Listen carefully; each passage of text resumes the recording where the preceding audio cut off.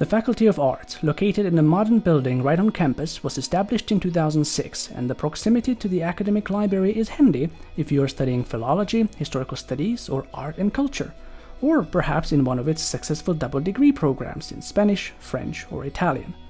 The faculty prides itself on doing excellent research, publishing articles and books regularly, and, given its international contacts, many students get a chance to complete part of their studies abroad as well. Don't worry if your interests are wide-ranging. The faculty offers bachelor's degree programs with freely combinable specializations.